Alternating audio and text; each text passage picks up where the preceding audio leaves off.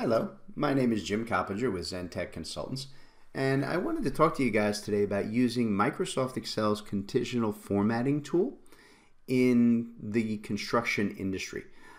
Excel is one of the most powerful tools out there in the market, and we all use it in the construction world, whether it's for putting together bid documents or if we're doing quantity takeoff, cost estimates, scheduling processes. It's one of our primary day-to-day tools. And the conditional formatting feature inside of Excel is probably one of the simplest and most powerful capabilities that Excel has, particularly as it corresponds to the construction industry. And the reason I say that is when we're working in the construction field, if you kind of take a look at the screen here, we tend to work with very large data sets. I have just a very short sample up here on screen in terms of a kind of a quantity takeoff structure. But it's not uncommon in terms of schedules and estimates and so on inside of Excel to have 15, 20,000 rows of data with 15, 20, 100 columns worth of information. And when you're getting down in here and you're trying to do sorting and filtering and finding out who's got the highest bid, who's got the lowest bid, which crews are responsible for information, whose costs are above average and below average. That kind of thing still for most firms winds up being done manually. We print out documents, we use highlighters to figure out who's doing what. Okay, if you get a little bit better, you can start to sort and filter things kind of one at a time. So I can go in and say, which crew is responsible for what work, and I can kind of filter down to see just their data. But one of the things that's really nice about working with the conditional formatting is that it allows us to go in and set some kind of search parameters, conditions, right? Hence the term conditional formatting. We set these search parameters, and then Excel goes through our selected set and finds the cells and the values that meet our criteria, right? So in other words, let's just do it, and I'll show you a couple of very simple examples where this can really be a powerful structure for you. So I'm just going to go up here to the conditional formatting feature up on the side up here on the home tab. And let's say, for example, that we want to go into our man hours of labor, right? And I'm just going to highlight that particular column, right? And I just need to look and say, look, there's a lot of data in here. I've got a lot of different events that are going to take X amount of time. I need to know which of my line items here are going to take more than 500 man hours, okay? Not a problem. I just come right up to conditional formatting.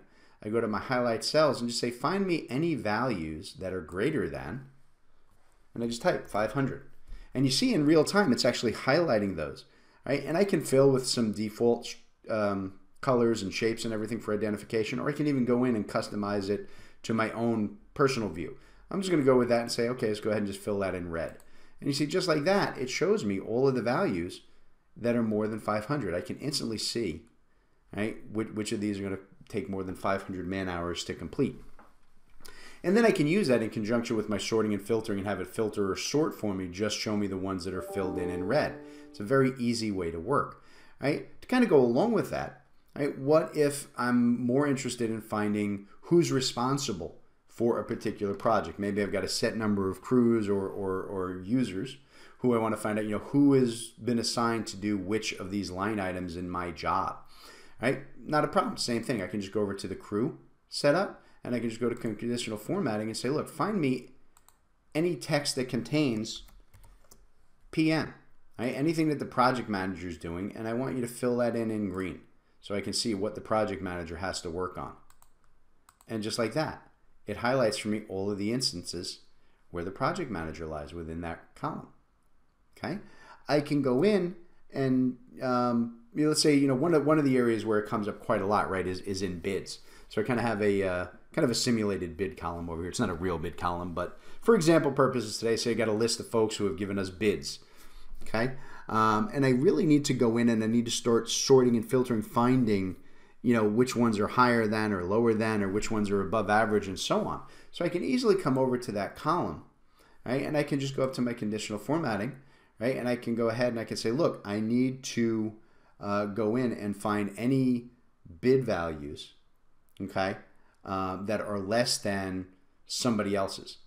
So in other words, I want to go through in this column and I say, look, you know, right here, this 2128, that's my mean bid value. I want to see, you know, who's higher than that, who's lower than that, right? This is Joe the contractor we've used before.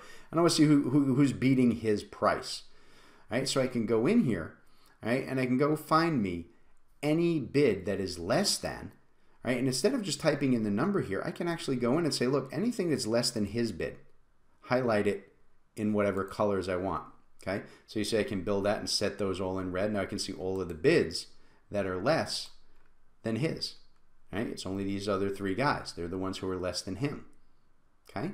Right? I can go in at the same time, right? And I can use the conditional formatting to go in just same way, right? I can find bids that are higher than his, lower than his, equal to his, all right? I can search for dates and times, you know, things that are past date, overdue, haven't started yet. I've got all kinds of different variances, right? And then I can easily also come in here and I can do things like averaging, okay? So if I want to go into my bid row here and say, look, and actually I'm just going to clear the rules from the selected cells here, all right? And I'm just going to go ahead and I'm going to say, you know what I want to do? I want to know whose bids are above average and whose bids are below average. Right? So I can very quickly let Excel go in and say, show me whose bids are too high and whose are too low. So show me anybody whose bids are above the average bid price, right? And I want you to fill those in red. Okay? Those are, you know, ones I'm most likely not going to go with. But I'm going to just go right back in, and in that same column, I can go ahead and say, look, I also want you to show me anybody whose bids are below average. Those are a little bit of a danger for me, and I'm going to set those for yellow, right? And just like that, you can see it instantly shows me, and I can sort and filter and control these, right? Like you would sort and filter anything else, right? I can easily go in and turn on my filters here and go, look, I just want to filter by colors, right? Show me everybody who is below average. There we go. Here's all of my users who are below average, okay? So the conditional formatting is a very easy to use tool, but it provides a level of control and ability, particularly, like I said, for the construction industry where we deal with massive amounts of data. I've only been using very simple examples here today, but this is the kind of thing that we regularly instruct people on in our Excel classes, right? We are Microsoft certified partners here at Zentech, and we regularly teach and work with people on Excel, particularly in the architecture, engineering, construction community. And this type of work and the structures on how to actually turn the program you already use into a valuable, time-saving, efficient tool is what we focus on.